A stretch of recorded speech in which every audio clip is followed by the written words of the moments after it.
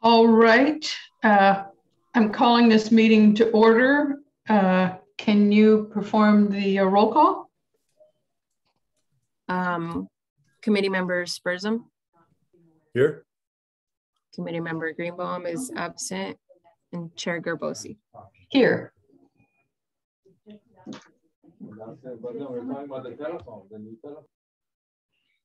All right, we will have the salute to the flag. I pledge allegiance to the flag of the United States of America and to the republic for which it stands, one nation, under God, indivisible, with liberty and justice for all.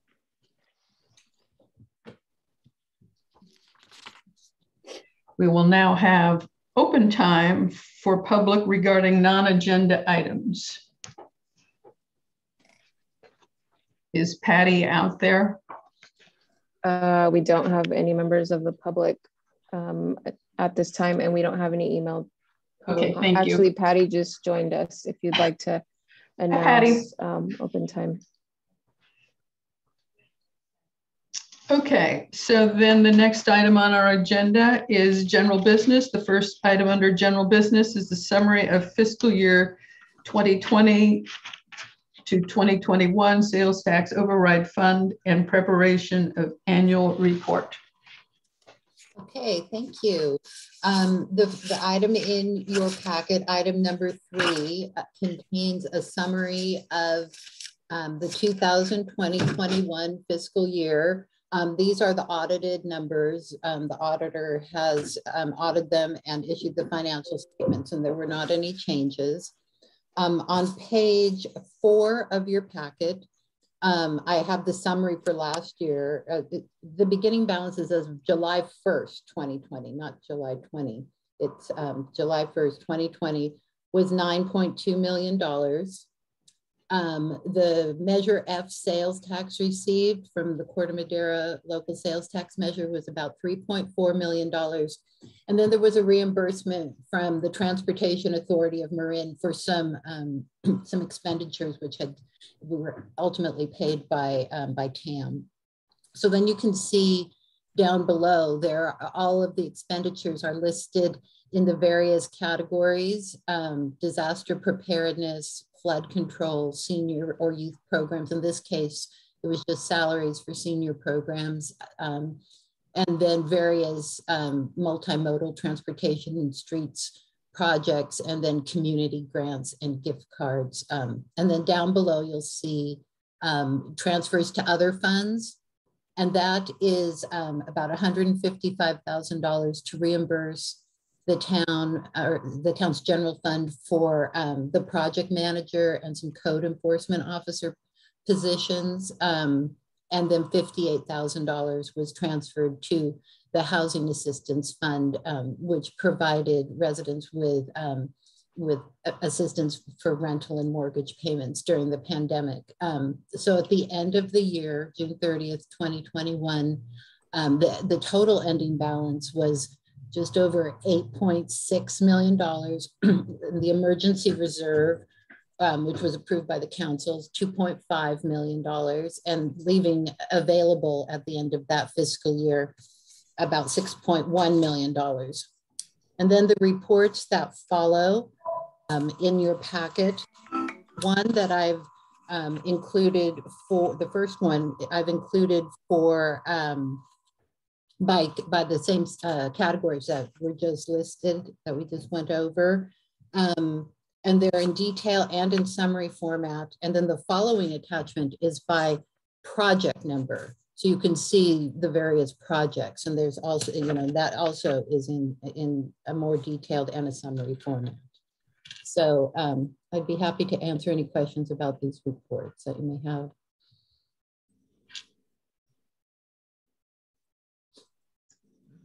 Carl, do you have any questions, comments, whatabouts? No, I have some questions as we get further into the detail, but we can keep going. Actually, I have a question. With regard to the community grant / gift cards, does that, I'm not arguing with the spending of those funds with regard to the town as a whole. I'm just have a question as to whether that falls within the categories that are stated in the memo, and we've stated all along as to what is the purview of how the resources from the sales tax fund is spent. I don't know that they fall into one of those specific categories, which is why I listed it separately, but that was approved by the town council. It was in order to support local businesses. Well, I knew it was approved. I just had this question as to, I don't want to have mission creep of stuff just going, oh, let's have sales tax cover that.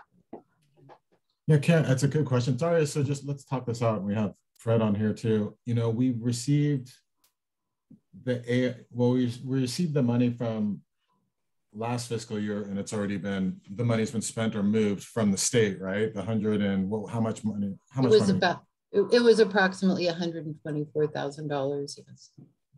And where did that go ultimately? That went mainly to things that we at the time didn't think were going to be covered by FEMA, which are not. They were things like safety supplies for staff, staff who had to miss time due to, you know, either having COVID or being forced to quarantine because a family member did, for I think the cleaning of, you know, the building, you know, those sort of things. And was it a dollar for dollar match that for our reimbursements? Was there anything? Well, the amount we actually submitted to the state was more. It was like $2 million, $3 million, and we got 124,000. I mean, that was just the amount that agencies our size got. So we could, you know, I could transfer that. I think it's already been audited, right? So we're in the rears. I'm wondering, you know, we have the second installment of the ARP monies, and I know that we took that to the council as well in the finance subcommittee. But, you know, I'm wondering if we recommend, and we put a notation, but this coming fiscal year, when we receive that money, we do a credit back to the sales tax fund in the same amount because it is appropriate to use. I think philosophically, we should use the state and Fed monies first, as Karen's pointing out. That would be my recommendation. How much money is it? It's $32,500. Those are the gift cards that were purchased. Okay. So it's not a large amount, and it's not, I just, like I said, I don't want to have mission creep on everything.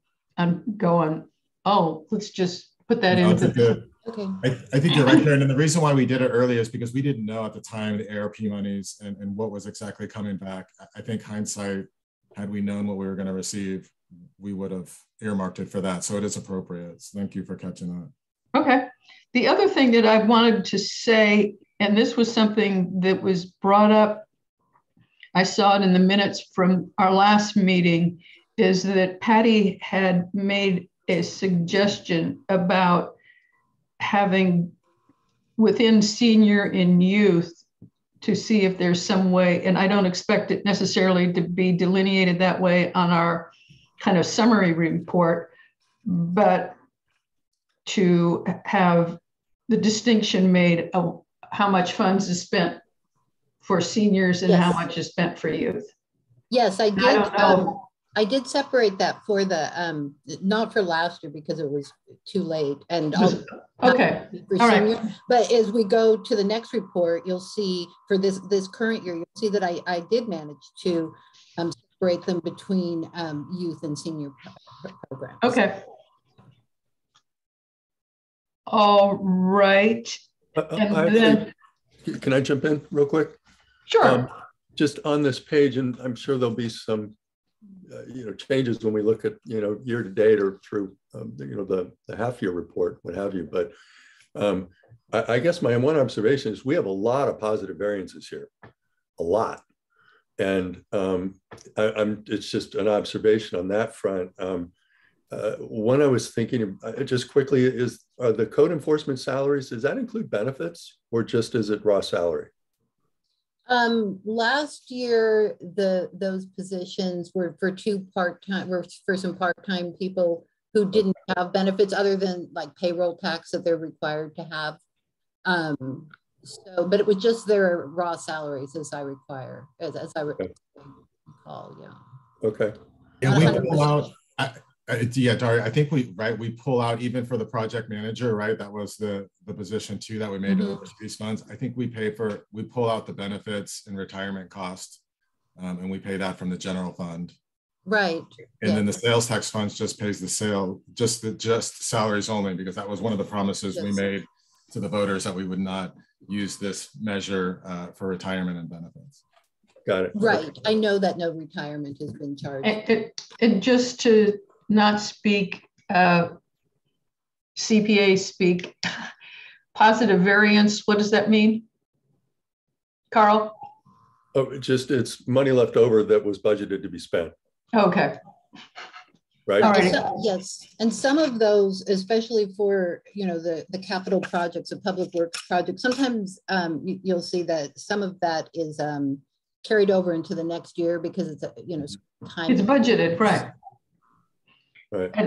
And then again, kind of the same question that I had with regard to the 32,500 is on the code enforcement. I saw somewhere that basically how we got to that was appropriate to be expensed to the sales tax funds is that a significant, perhaps majority of that was for matters with regard to vegetation and what have you, and like that. Does that still remain the case? Is the majority of code enforcement are those the majority of the tasks with code enforcement in that area? It's a good question. So yeah, not as much as when we originally started this, but it's still a big part of their position is to support the fire team on enforcement, on vegetation management. Also, what it's really turning into is they're an offset to the public safety team on police as well. So they're enforcing all public safety ordinances on the other side. So it's really turning into how we originally started this to help the fire side on vegetation management, enforcing those ordinances, and really enforcing, the public safety. They're offsetting those services with both police and fire. And there's also a small percentage, Karen, of the quality of life issues as well, right? They're still doing some of the smaller things, dog off leash, some of the noise ordinance stuff. So there is a percentage there. But okay. that program will not exist if this fund does not support it. Right. So going forward, it's suitable for the code enforcement component to be charged to the sales tax. I believe it to be because it does meet the criteria and the pieces of quality of life issues that, you maybe, we didn't speak to quality of life issues originally in this measure. That has been discussed multiple times in public forums. I can think of at least 7 meetings now. So I feel like that public discussion has been made. Technically, per this measure, as you know, it can be used for anything. And so anytime we go outside, maybe the scope or something we didn't think about, right? It's always right. A starting point. Again, we have been upfront, I believe, in our communications. And I don't want to parse the thing, but if they came to a point where it was like, say, let's just call it 50% one and 50% the other, but I just don't want to have sales tax covering people whining about barking frickin' dogs. Yeah, the whole salary, I know for this current year is not budgeted, not the entire code enforcement. I think it might be % of the code enforcement manager, I believe is his title. And then I think maybe 75% of the code enforcement officer, I think is his. So it's not the entire amount that's being charged to sales tax. Oh, okay. All righty. So it sounds like you do actually, Daria. It sounds like you do parse it out then. Okay. Yes. Yeah. Okay, hey, Daria, this may just be another accounting question, but we have a lot of line items here that had some pretty big numbers that basically in the original total budget, they're there and then they're just zeroed out. I think, EV stuff, roundabouts, ADA, LED signals, they all had pretty significant budgets and then they're just gone. I think those are generally projects that, that Public Works, and RJ can weigh in if I need to be corrected, decide, oh, we're not going to be able to do it this year. It's going to be done the next year. So those are carried over. Okay. Next year. So when we do a mid-year budget revision, I do consult with RJ, before making these adjustments. So when those go away, they don't have, okay, they just go to zero. So there's no impact on variance either way. It's gone. Yes. We take them out and then put them in the next year if necessary. All right. Thank you. Okay. Set and conclude. I lost my agenda.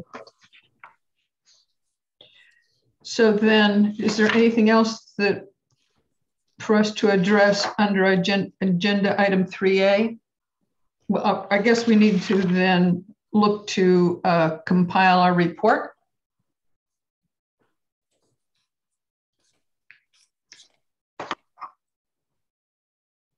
That's correct. Hi, Jean.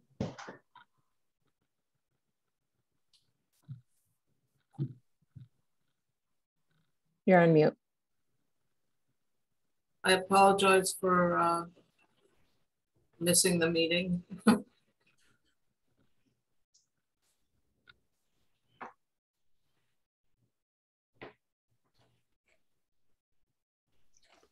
So Chair Gerbosi, I believe that at this point, if there aren't any, what we did last year was point out any clarifications that needed to be made and provide Daria with direction on what you'd like to have in the written draft report that would be presented to council.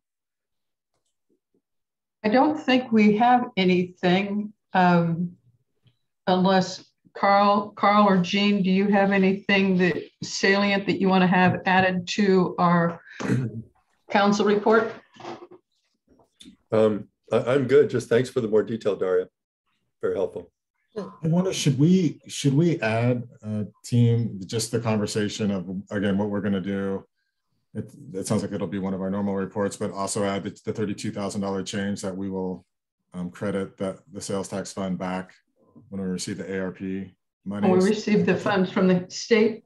And yeah, and it might be, and that I think it's usually in July. It should be July, Karen. And then on the other piece, I wonder if we just maybe an asterisk or add a couple sentences, just reminding everyone that we do parse out benefits and retirement cost from those positions that the sales tax measure fund supports. I think that would be a good reminder for everyone as well. Okay. I'll add that. Okay.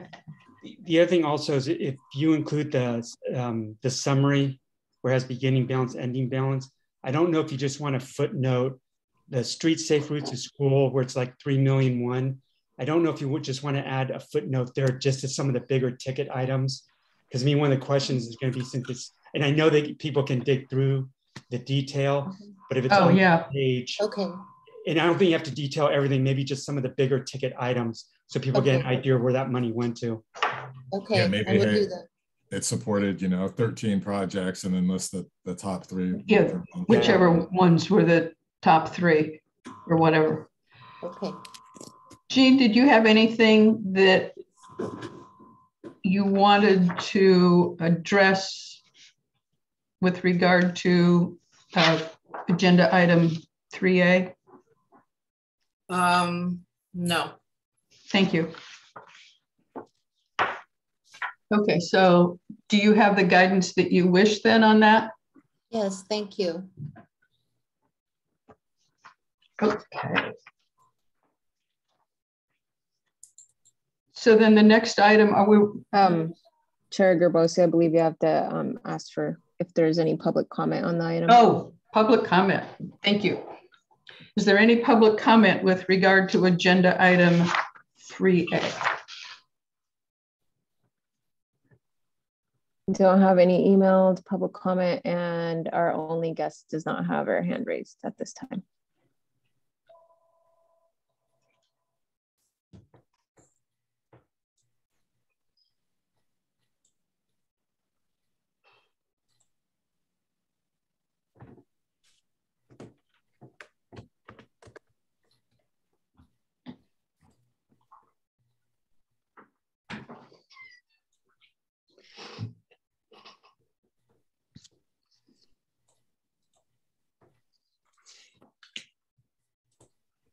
Okay, we can move on to the next item. Multitasking.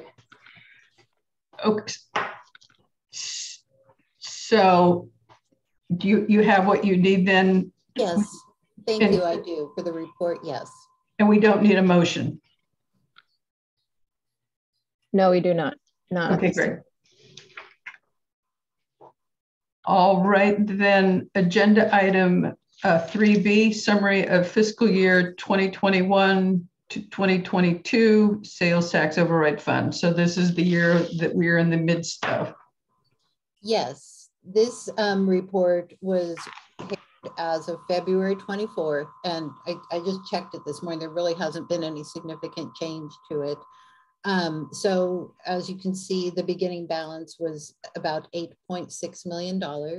And then to date, we have received $2,249,000 in sales tax money. That is the payment through December. There's a lag with the state. And then you can see the various categories which I've listed out.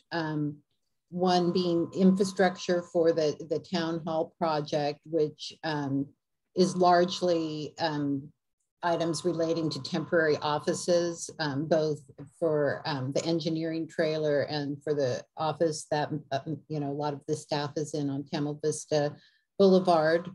The debt service for the certificates of participation that were issued for the town hall project, we've had to make one payment, and so that's in there. Then the same other categories, similar, not the same, but flood control. And then you can see senior and youth programs I've broken out, and in the detail, youth programs are referred to as enrichment, just because that's what had already been set up, but I designated those for youth programs for this. Housing element, which was in the budget, and then streets and parks and safe routes to school. So to date, there's been $2.5 million of expenditures from this fund for the current fiscal year. And there's about, the total balance is about $8.3 million. And then when deducting out that emergency reserve, it's about $5.8 million. But this is just, as I said, is a snapshot as of today, or as of February 24th.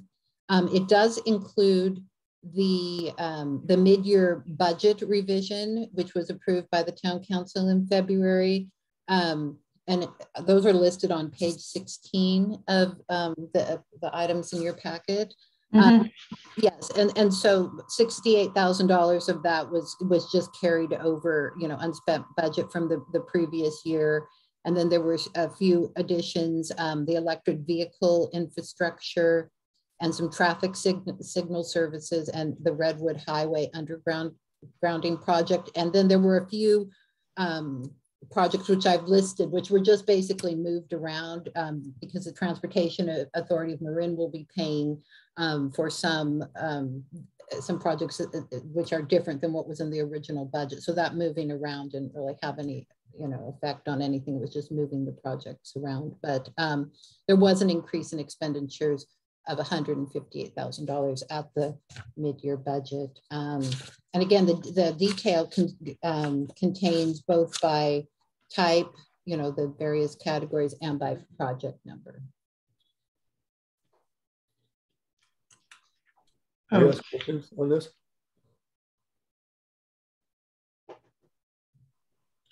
Quick question. Yes. Maybe it's just mixing up different bullet points here, but TAM, in switching from paying for, well, they're going to go for Granada Park instead of the Westward to Town Limit project. Was that a choice by them, or did they not be able to pay for one? Or I'm just curious why they're switching. I'm not certain. RJ may have more information about that. Yeah, I think it was an internal decision where we had discretion to take the money now as part of a project that's getting built this summer, or push it out a couple of years until the future project goes. And we just decided to tap into the money sooner than later.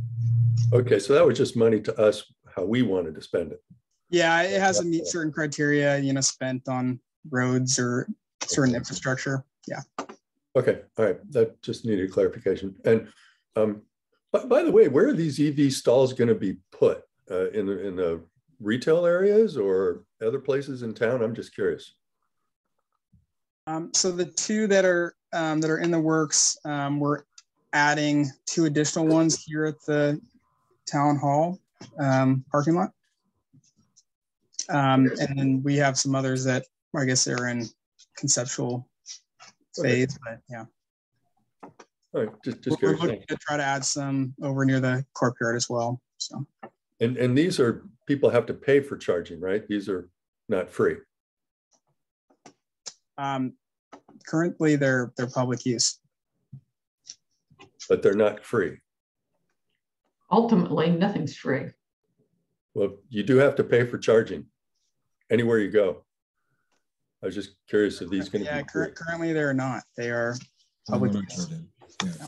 Oh, well, you're going to see a lot of Teslas parked there. Gift from the taxpayers. Why are we doing that? Because we're eco. Why are we doing it free?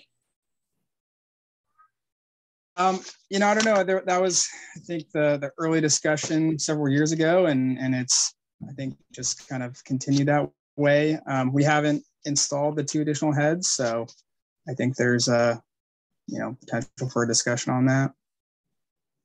Yeah, I assume we'll probably move to it, but as we roll some of our charging stations out, the first 6-month period is normal. It's open to the public and it's free. But at some point, as we start to build our infrastructure pretty quickly, at our various parking lots, we would take something to council and we would charge. I mean, that will be our ultimate move.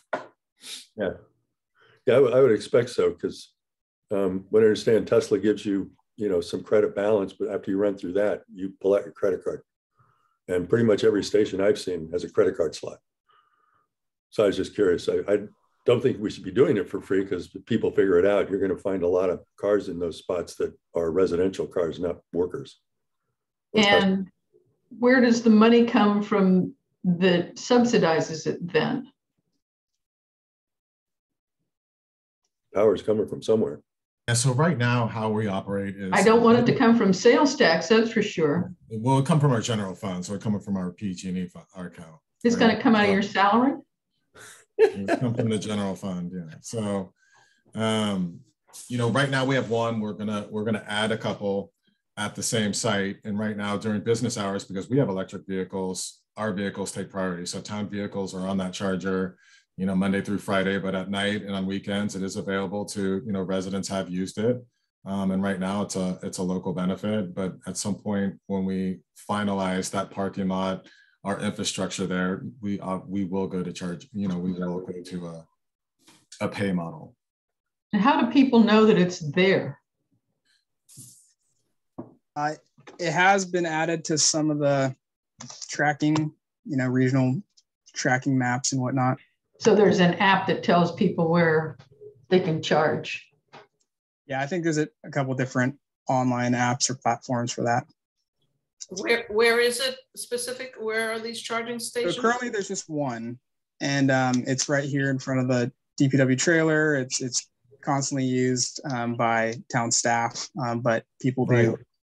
And just to be clear, that was for, sorry, RJ, that was for our team. We bought 3 to 4 electric vehicles and we needed a charging station. So we installed it, and so out of the goodness of our heart, we're not going to charge ourselves to charge it. And it's being, right now we're allowing residents and then in the area to use it after hours. It's not a big expense to the town, but obviously as we go forward and we finalize our infrastructure, we need to have a process and, allocate those that are 100% strictly available to town staff, and then those available to the public. We'll have a charging structure. So we're building this, you guys. It just takes some time to build it, but we're not using sales tax measure funds to pay for the electricity at this point. So, and actually, as part of a future update, actually the 2 heads that we're in the process of adding here, one is going to be completely dedicated town, and then actually most of the cost is going to be paid by grants. So almost all of that 30 grand will be credited back unless we go and add additional EVs elsewhere in town. And I know, Todd, we're ranging off of a sales tax question like really far afield. But when you say at some point, those stations won't be comped, are we talking about 6 months, year? Yeah, it'd probably be a year from now. I would assume it could be sooner. All right. Yeah, and because the question is, you set that up. You know, there's a lot of procedural things of then how do we use that for town staff Monday through Friday? You know, we're not charging ourselves, so It is a we trade-off. got to figure it out. And then, you know, are we just gonna, you know, how do you restrict that charging station from the public at night if you're not using it? You know, we could park a car in front of it and leave it there. You know, there's things we can do, but right now, you know, it's assisting the neighborhood, and a few people are using it, and you know, we're okay with it, with the cost benefit right now. But yeah, probably in the next 12 months, because we want to start to really add some infrastructure to some of our parking lots. There would be some additional hardware, right? That some key in certain codes or swipe your credit card or whatever. So we don't currently have that on the one charger we have. I guess the other question, Todd, is I guess you haven't had any issues with trying to charge one of the city cars or vehicles, and there's a Tesla parked there and you have to wait 2 hours for that to charge, right? Because it sounds like it's mostly on the weekends or after hours during the weekdays. So it sounds like it's not an issue for us to get our vehicles charged. Yeah, we figured it out early on. There was a couple of things that we had to work through, but I know staff was able to, we put up some signage, and so people have been respecting our signage. So yeah, we're okay. Each full charge is close to 300 miles. So it's not, these vehicles don't need to get charged every day. So we can find our slots, you know, multiple times a week and get what we need. Okay. Yeah, and I don't see like people from other towns coming to our town to get free charging and lining up around the block. It's not advertising. We don't want those Larkspurians over here. Yeah, I think the hardest part is probably go ahead. Oh, sorry. Probably looking at 4 hours or so for a full charge. So it's not as if you go have lunch and you come back and you're on your way. You'd have to spend a lot of time in town to get a full charge. Yeah, the harder part is going to be for those residents that are using it if we do go to charging them, and all of a sudden they go through the culture shock of charging, you know, getting charged for a charge. Okay. All righty. Okay. I have a couple of questions. One is on Hunt Plaza, there's 90,000 there. Do you know what that's for? It looks like. Yeah, that's mainly for the rent here on Hunt Plaza. The rent with respect to the building, to the building that town staff is currently in. It's $15,000 a month, and we aren't here for the full year, so it was $90,000 at 240 Camel Vista. The name of the building is Hunt Plaza. And how did we come to that? That's a sales tax legitimate expense. So we attached this to the infrastructure project with the town hall project. So the temporary move, we put all of our costs into this project. So everything's related to it. So we took that to council, and the recommendation for the totality of this project being partly the temporary move and moving over to Hunt Plaza would be paid for by the sales tax fund. Okay. And then are we, I know it's probably a loaded question, are we on target, do you think, to meet budget for sales tax revenue? Because I noticed last time it jumped up like 600,000. And is that from car dealers or Amazon or just everything in general, or is it just hard to pinpoint? Well, based on the conversation, the latest conversations with the sales tax people, HDL, looks like we probably will exceed the $3.6 million that's in the budget. We have we've received nearly $2.5 million, you know, and that's half of the payments we expect. So it seems likely that we'll probably exceed the $3.6 million.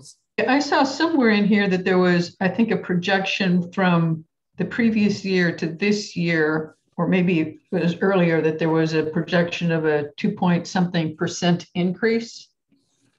Did I make that up?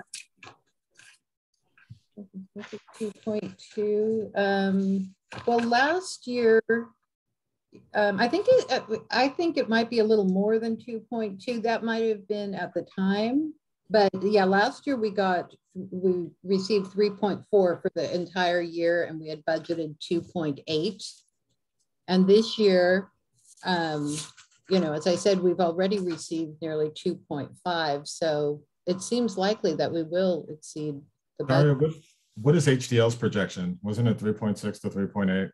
I think it was 3.8. I think it's 3.8. Yeah. Are we talking about percent or millions? Millions? Yeah, million. Okay. Yeah. Yeah, because I had, when I said two something, I was talking about a percentage of year over year. We're trending positively. Yes. It's trending back Yes. to, you know, our original. So it's trending positive, and it's more positive than we had projected or anticipated. That's correct. Yes. Okay. I got another one for you. Sorry, I'm on a roll. On senior programs, it shows that there's a budget of 100,000, but nothing's been spent. Senior the senior programs. So we usually do that at the end of the year in the current. Yeah, budget, well, so far, I think I'm just looking. I'll just find the page quickly. I think we've spent some on senior. Well, maybe let's see here.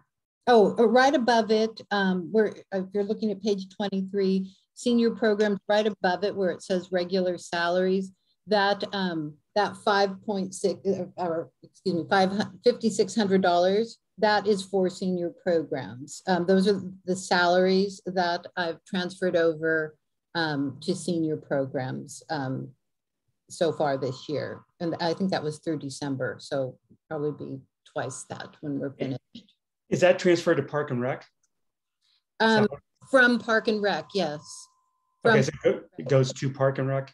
No, it goes, well, yeah, I guess if you're saying does a credit go to Park and Rec, it does. The credit goes to Park and Rec because the senior programs are being paid here instead of from Park and Rec, yes. Okay. And just an FYI, because we're not there yet, but Patty does have her hand raised.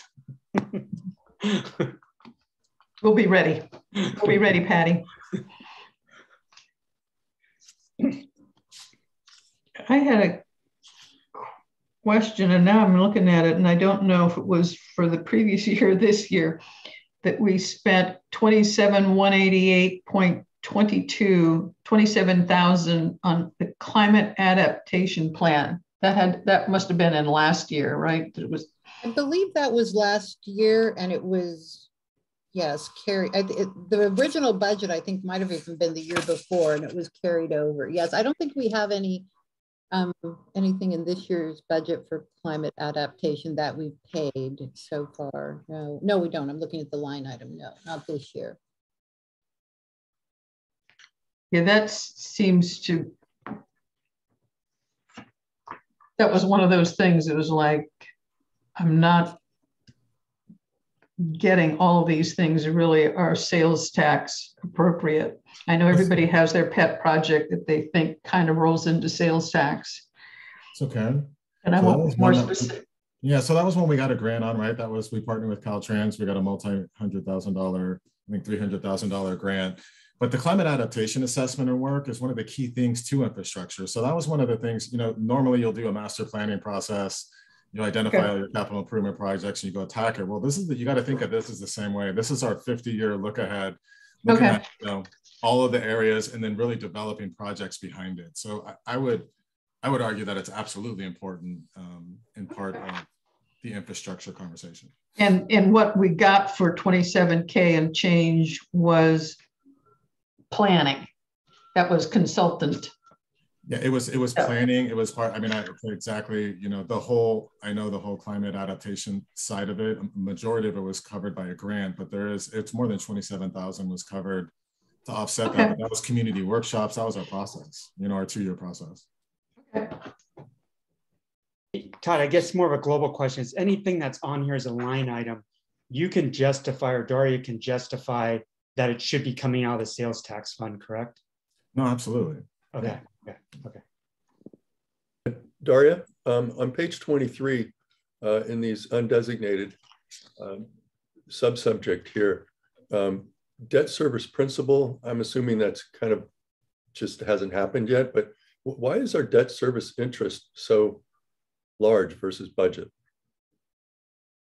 The interest, I was looking at that. I think I might have had the wrong amount in for the principal and interest. I got that, when the bonds were issued, when Oh, yeah. the certificate of participation were issued. So I think those have to be adjusted within those line items. Okay, well, Yes. That seems odd. Anyway, okay, yep. Yeah, I think the majority, as you say, as you point out, thank you, the majority this year should be in interest, not in principal. I think that was an estimate at the time, that the total payment was going to be, 451,000, and the estimated amount for principal and interest might have been not correct. So the principal and interest is bundled into that 392 number? Is that I think so, yes, yes. Okay. That makes more sense. Okay. Jean, do you have any questions on that? Yeah, I guess I'm having a hard time reading this. So let me ask a really stupid question, which you may have answered. What is the difference between period activity and fiscal activity? Okay, on this report, this period ends February 28th. So the period activity is just for the month of February. And okay. Fiscal activity is for everything since July 1st of this fiscal year, through February 28th. So one is monthly and one is year to date. Okay. Yes. Fiscal year to date. Yes. Is that accurate? Yes. So you generate these reports monthly? Yes, I can. Yes, I can generate them at any time. Yes. Yes. This is just the way it's set up. It's called period and fiscal. Yes. Okay. Alrighty. So you just said something, I think Todd said something about this being, you're projecting out for 30 years. I guess my only question is, when will we see, the capital improvement projects going forward at least 5 years, and the priorities I'm pretty sure the priorities have changed. I think, our town hall is probably taking up most of the oxygen in the room at this point. And so I'm just wondering when in the process, I'm presuming it's right before the end of the budget, end of the year or something, that you're going to give us what our projected capital improvements are for 5 or 10 years going forward. Yeah, it's a good question, Jean. So there's a lot of questions in there. So the first one is, you're already seeing some projects that are, the climate adaptation assessment is a living document. It'll constantly be updated as following science, right? So one of the parts of that right away, you're already seeing some undergrounding at the base of Christmas Tree Hill of some power poles. And you're also seeing a major project, a multi-million-dollar project on Paradise Drive, going through the public process right now of workshops. So you're already seeing projects, and those will be updated. Well, again, we do a 5-year look ahead, 3 to 5 year look ahead in our capital improvement projects. We do that every year through the budgeting process. So you'll see that in the coming months, and we'll talk about it. Really going back to Measure F and this sales tax measure, we're kind of coming to the end of that 5-year, we have a couple more years, but coming to that 5-year period. And so a couple of things that we wanted to also talk with you. One of the last major projects on that list is really the Casa Buena project. And so we have monies earmarked for that, tied to some grants. And we're also leveraging, the Transportation Authority of Marin on that Casa Buena project as well, from the home key, political kind of side conversation when that got put in place. So there's a lot of moving parts to that. And so we will bring that to you. One of my thoughts was to, as we get, it's been a few years now since Measure F. I've asked Mike Moriarty, our communications manager, to join our next meeting and to talk it out with this group, because I would like to they do an annual report, and TAM does a really nice, thoughtful report, but I think we should spend some money and kind of give a 5-year review of the sales tax measure and how we've spent money, where we've been successful, really tell that story, and then also have a piece in there from the Sales Tax Oversight Committee, how are we doing, and what are some things that we want to look, for moving forward. So I think that would be a really good message and story to tell the community. And it also help us as we go through the process to really look back. What do we do well? What could we do better? And then what do we want to do moving forward? The other big project is the town hall project's a major project, and it's a foundational project for us, whether it's sexy and everyone loves it or not. It's necessary. It's part of our infrastructure. We've had a lot of multi-years of conversation about it, but it's not at the expense of any other projects. And I can say that because you can look at right now in the budget. We've set aside over $3 million from our general fund to really offset some sales tax monies. We don't want to use the sales tax monies if we don't have to. We're using the general fund monies from our previous surpluses first. And that's necessary and helpful because then it's not at the expense of any other projects that we promised the voters. So we're able to time our projects within the time frame we promised, and we're going to be able to do that. RJ's got a big plate in front of him, but you won't be hearing from us. We don't have the staff or the money not to deliver a project that we promised the voters. Casa Buena would actually be happening a little bit sooner if it wasn't for PG&E. PG&E is in the process of doing a major gas line undergrounding project, and it's one that they didn't share with us. What's something RJ, since he's been here, has done a really good job making sure our roads don't get torn up to say, hey, what's your all the utilities, what's your 5-year look ahead? What are you guys going to do? And let's mirror our projects. And this is one that they didn't share. And so RJ and his team have been really aggressive to get a better schedule and push them to do this sooner than later so it can mirror our work. So as soon as they're ready to go, we're coming right behind them. And so there's a lot of, and again, that's a $3 million project. The Paradise Drive project could be a $3 million project. If I could add to that one thought on, what's going on Casa Buena, yeah. So we were ready to go this summer.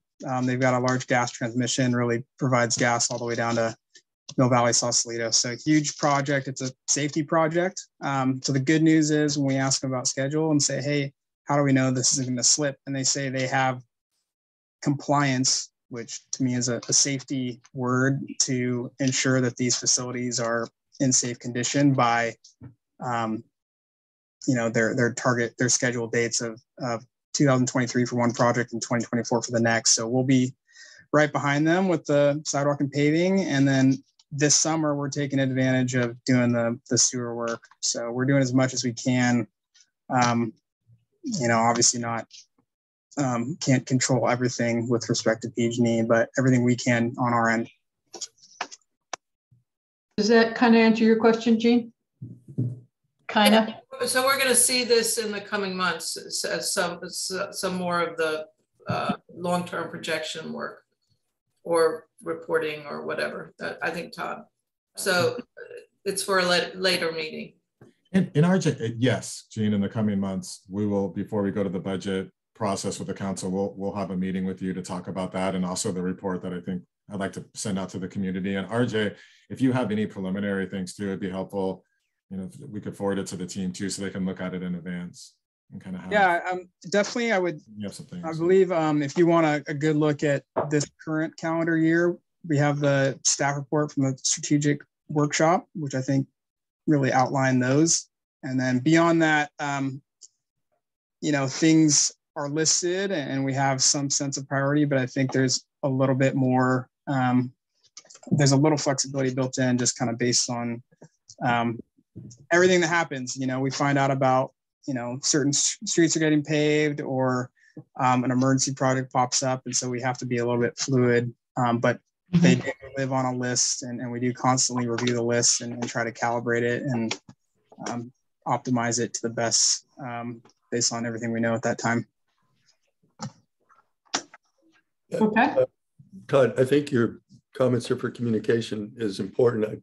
My neighbor across the way, the engineering department is just landing on him about a small retaining wall requiring certain things be put in that are roughly doubling the cost of this wall from $10,000 to $20,000. He's not happy, but his comment was, they want all these fees to pay for this town hall remodel.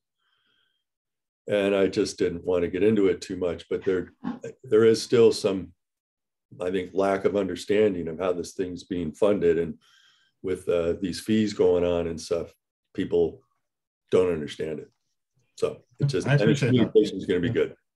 No, I I think appreciate there's a that. combination of don't understand and don't want to understand and want to blame, you know, that they're disingenuous. Well, it's in any event, Yeah. going up $10,000 for $10,000 wall.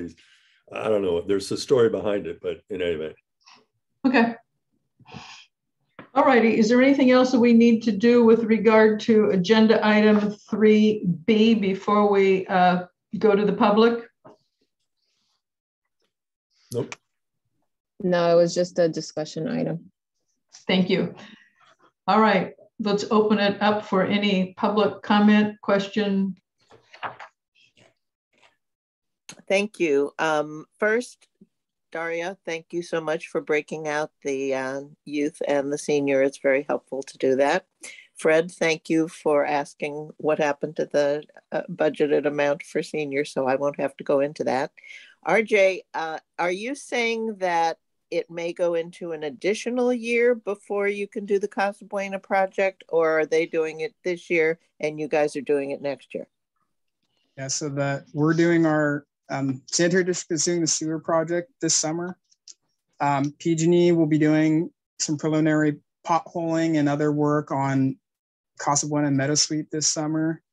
They have two large projects, one they're calling a strength test and one that's a new gas transmission. And those are two separate years, summer or 2023 and 2024. So we are, and this is info that we're trying to gather and put on a web page and obviously share with those in the area. But we want to expand the outreach, but that's what we've heard over the last 6 months. So that would mean complete streets in 25? Yes. Oh dear. And then the last question is on the disaster preparedness line item. Is that salaries? I think it was 35 or something. Let's see, disaster preparedness services. For this current, are you asking about this year? Yes, this current one. No, there have been no salaries. Oh, maybe it was the old one when I put my hand up. Oh, okay. Let me look at the old one. I think I'll look at the amount. There was a minimal amount of salaries put there because this was for 2021, and at the very beginning of that fiscal year, the town employed I can't remember what exactly her title was, a resilience coordinator, I think it was, to work with the fire department. And so she was paid $2,600 before she was no longer employed with the town. But that's the only portion, just that $2,600 out of the $446,000 that was for salaries in the previous year. And I don't think anything yet for this year has been charged to disaster preparedness. And that was Marla. That was Marla. Yeah. Overseeing the CHIPPR program. Yes. Right. Thank you.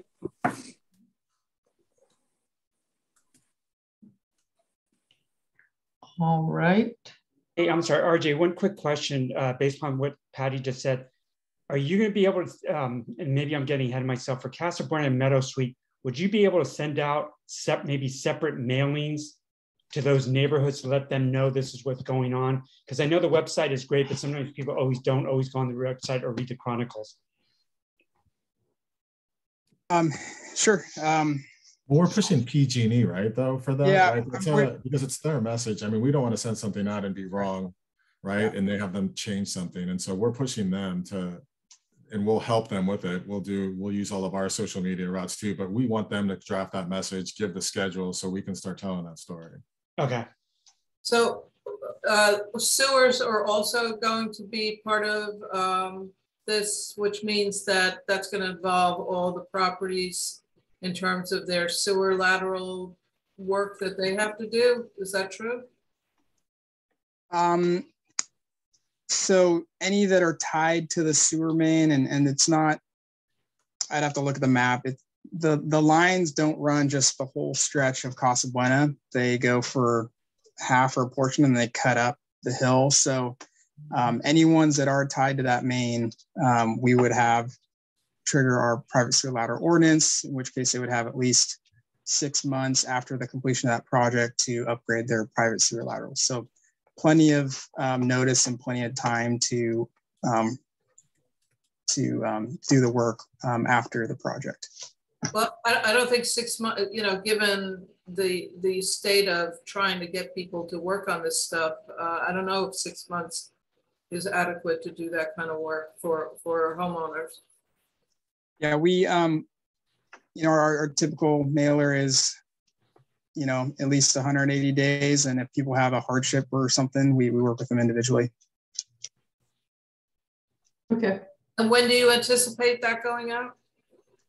So that's the other thing. When I say 6 months is when our job's done, they would have 180 days, but we're going to advance our project. We're going to tell them about the project and tell them that at the completion of the project, they will have to comply with the ordinance. So in all reality, they'll probably get 9 or 10 months. And so that's are we talking next year or this year? We are building the project this summer. This summer. At the completion of this summer's project, they will get a final letter that says you now have 180 days to upgrade your private sewer lateral. But in advance of the project, we're going to say, hey, by the way, this project is starting, it's coming up. And at the completion of this project, we'll send you a follow-up letter and you will then have 180 days from that date. Okay. All right.